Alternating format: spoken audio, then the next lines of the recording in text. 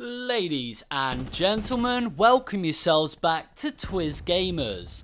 It's your boy DJ Lordsy inside the place. Now right here we've got some gameplay of the Black Ops 4 multiplayer mode and it looks really good. I've had so much time to ingest everything, break down the trailers, look at gameplay, and honestly guys, I am incredibly excited about the future of Call of Duty. Treyarch have never let us down and I'm super excited to get my hands on this and play it for you guys. So we got some new information about Black Ops 4 and I know the reveal was only yesterday, but information's coming left, right and center. They threw so much of it at one time that every YouTuber ever's mind just blew. Like, we didn't know where to start making videos, but I think I've digested it a lot now. But we've got a load of topics to talk about today, and the first thing we're going to be talking about is new information on the Specialist Edition of Black Ops 4. Now, there's not too much information, but we get an idea and a sense of what it's going to be. So, of course, you can see the game covers for Xbox and PS4 on the left. We have the 5-inch statue just next to that, and we're not quite sure what the statue is at this time, but I'll give you more information on that when it comes out. We got the custom steel case, of course, and that's the bonus physical content, as well as digital content, which is the 1,100 Call of Duty points with in-game, and plus bonus digital items, which probably be weapon skins and character skins. Hopefully they've added a lot more cosmetics in this game, and seeing what they did with Black Ops 3 and Black Ops 2, I'm pretty sure we're going to get a load of cosmetics. Now the next bit of news that we have is that in a game of multiplayer, you will only be able to have one specialist per team. So you can't have two outbreaks or two ruins. You can only have one specialist per team, and I think that could be interesting nonetheless, as we were able to do this in Black Ops 3, but we're going to have to wait and see how it plays out, of course, which is the most used phrase at every single Black Ops 4 video at the moment. But we are literally going to have to wait and see. Don't forget, guys, this is all, we've literally been sprung with this information. But, I mean, it could target some of the spammers. In Black Ops 3, load of people played as the Outbreak, and literally they had flamethrowers left, right and center in Nuketown, and it drove me crazy. So at this point, we just have to really trust that Black Ops 4 and Treyarch know exactly what they're doing with this, so we don't get spammed with crazy stuff in the maps. And I just think, once again, we're going to have to wait and see, just to see how it actually plays out and how well this actually works. Now, the next bit of news for Black Ops 4 is actually the Blackout mode. For those of you who aren't familiar, I've got a video talking about it. You can check the link in the description. But Blackout is Call of Duty's Battle Royale. Now, there are some leaks. This is not confirmed in any way, but it's a reliable source where they've been accurate with some of the information we've got so far on Black Ops 4. And they're saying that we could be receiving 140 players in a single match of Blackout Battle Royale, Black Ops 4, Call of Duty Battle Royale, Blackout.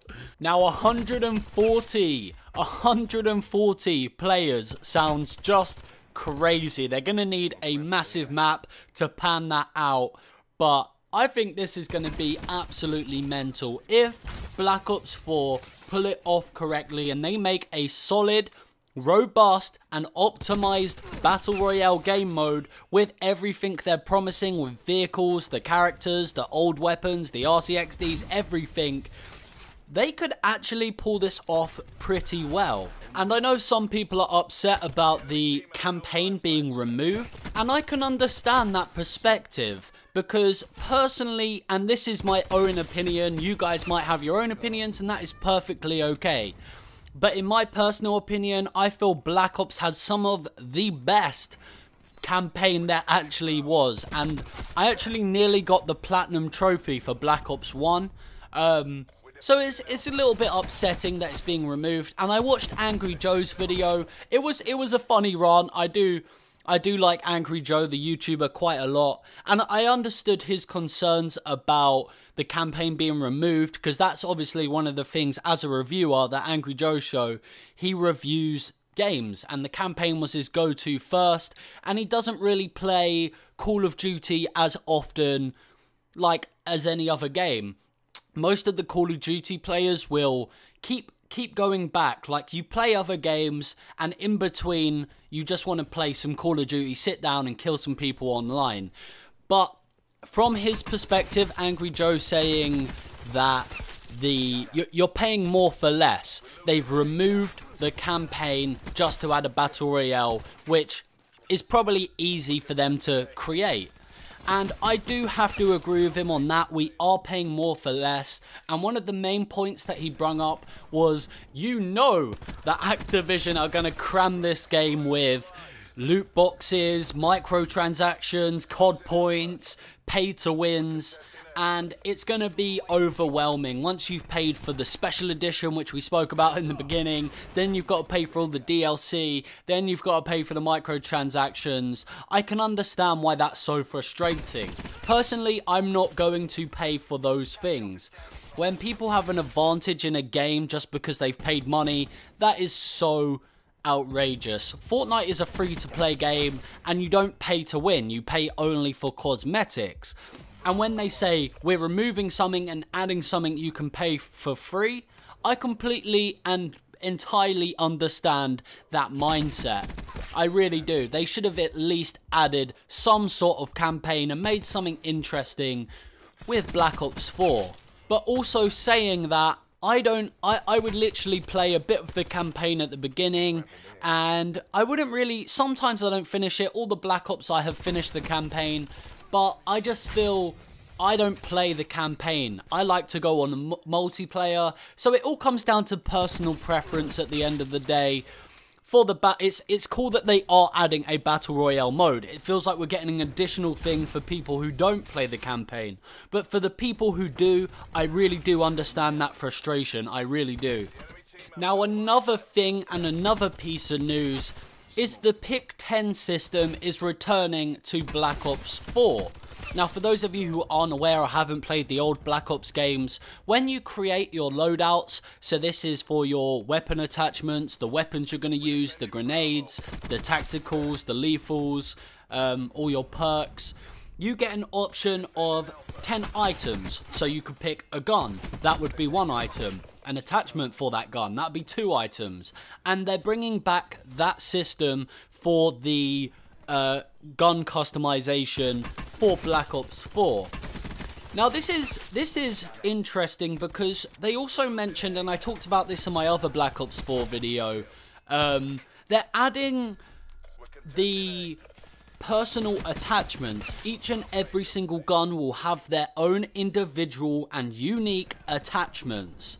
And with that system integrated with the Pick 10, we're going to have to see just how well they merge together. I'm sure Treyarch have done a really good job at making sure the game is great when it comes to customization of the weapons and making it feel like your own personal loadout. Like, this is yours. What you've created, you're quite unique in using that, because there's only so many other people who would have selected this exact layout. But we are going to have to wait and see. We need a count on that. Can someone count that in the comment section? How many times I've said that? Because it is. We are going to have to wait and see. We can't make a thorough review. I'm just delivering you guys the news on it.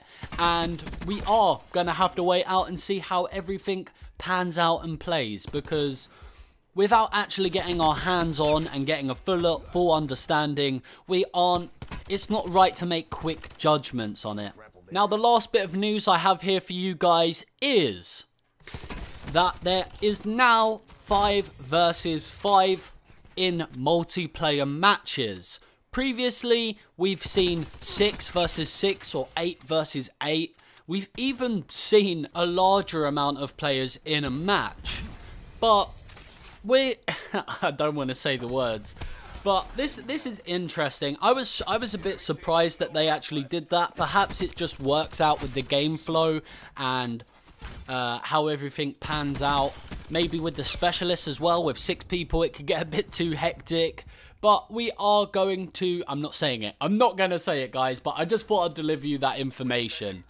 But guys, let me know your thoughts in the comment section down below. Are you guys excited for Black Ops 4? What's your favorite piece of news from this video? Get a discussion started. I'm gonna talk and respond to all of you guys in the comment section.